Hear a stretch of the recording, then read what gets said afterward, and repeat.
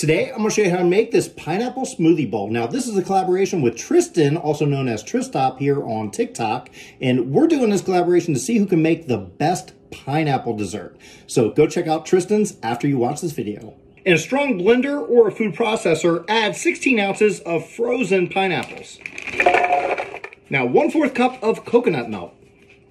You can also use regular milk. And 2 tablespoons of sugar. And blend. Okay, you know it's done when it looks like soft serve ice cream. Now fill your coconut bowl up with your frozen pineapple.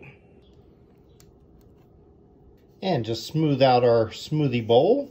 Add a couple coconut chips on the side just for color. Now it's time for the taste test with our tiny spoon, of course. This is amazing.